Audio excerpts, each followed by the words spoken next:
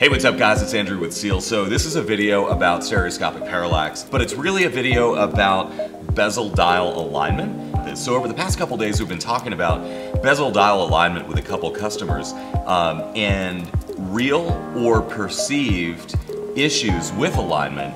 And so we kind of did a deep dive into our process for aligning the bezel insert in the dial, and then did some focus grouping to sort of understand how people were seeing real errors or perceiving errors in that alignment, and then trying to kind of quantify that to develop a better design and a better process to eliminate that perception of error. So let me show you guys a couple different elements that are involved here in this discussion, and then I'll show you guys what we did with the actual test.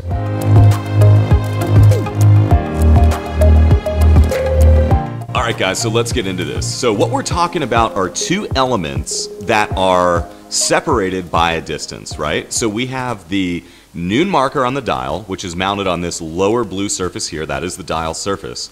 And then we have the bezel zero marker or index or pip, and that is at this upper blue surface here. And those are separated by 0.32, approximately 3 thousandths of an inch. There's 323 thousandths of an inch. And let me just visualize that for you. That's 323 thousandths of an inch, okay? Now, most of that space on our watch is filled with this piece of sapphire crystal. It's about 6 millimeters thick. Visual issue came up because when we look at a watch like this one and we say, is this insert marker aligned with the dial marker? And you say, no, it's not, right?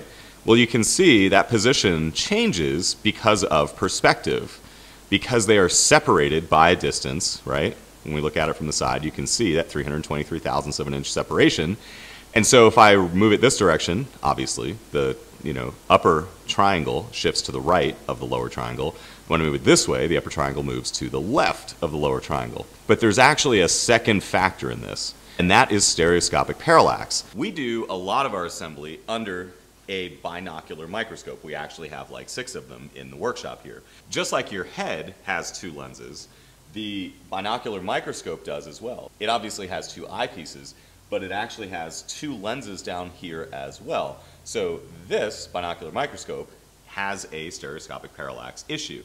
So how do we assemble a bezel insert? This bezel is designed to rotate. It's a unidirectional rotation. There are locking pistons that prevent counter rotation. So we index it all the way around to the 0 position, and then we have to counter rotate it just to make sure it's basically backed against those stops, because that is essentially the reference point, right, for 0. And then being careful not to bump that bezel as we're doing this alignment, then we start that alignment process. So I'm using this case as an example. Obviously there's no movement in here, but typically the movement in the dial would already be assembled in the case, and then we take a insert like this. So we kind of align it by eye, and then we check in the microscope looking straight down, and we get it aligned as closely as we can so that those 2 triangles are aligned. But it is impossible to verify that alignment either by eye or with the binocular microscope because of stereoscopic parallax. Okay, so let me try to explain stereoscopic parallax as simply as I can. Basically, if you're staring at a single point in the distance and you have 2 lenses that are separated this way, like your eyes are, you're looking from 2 different angles at that singular point. And because one of your lenses is more dominant than the other, that image effectively shifts slightly, and that's the parallax. Well, now if you add a vertical separation between 2 points, right, such as we have between the noon marker and the 0 on the bezel, and then you function in this stereoscopic parallax, you essentially have this going on in your brain. Another thing people note about our designs is that unlike most watches that have the noon marker triangle facing down, ours actually points up. So the 0 index on the bezel insert and the noon marker on the dial are actually 2 triangles pointing at each other. And that makes it a lot harder, right? The alignment here is obviously critical because it provides a much better reference point for your eye if these two things are not aligned, 2 points. Whereas if we rotated this 180 degrees and you have this triangle pointing at the back side of this one, particularly if this notch wasn't here, you kind of have this broad reference plane, and there's no real reference point, especially when you're rotating the watch like this and you have perspective issues. There's less of a reference point on that alignment. So we eliminate those factors and actually figure out, is the bezel actually aligned with the dial or not? We use an optical comparator because it only has one lens, so there is no parallax error in the measurement that it takes. So let me show you how we do that. Basically, we put the watch here, and this single lens here is looking at the front of the watch. It projects an image of the watch here, and I'll show you the pictures from that. And then we're able to take measurements on this system here to a 10,000th of an inch and actually look at that alignment. So let me show you what we found. I didn't actually shoot video of us taking this measurement because I wasn't expecting to make the video at the time. So this is the noon marker on the dial, and you can see this very fine line projected, basically bisecting this triangle. It goes right through the center. When we move down, we can see this is the 0 index on the bezel insert. And you can see that that same fine line, it's a single image, it's just, we're in two different parts here, of the image is just slightly offset from the center. This is a picture I took of me taking the actual measurement. You can see the dial here.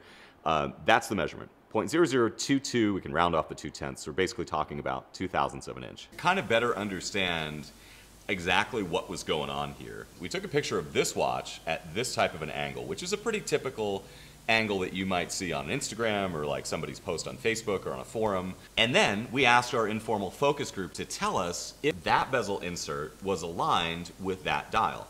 100% of them said no, they are not aligned. So we know that our standard assembly process resulted in a 2,000th of an inch error. I was kind of curious to know in terms of the industry how that stacked. So I actually measured another watch in a similar price point to ours. I'm not going to mention the brand name because we don't do that. But their watch had it was 0.0063 error. So it was basically 3 times the error of ours.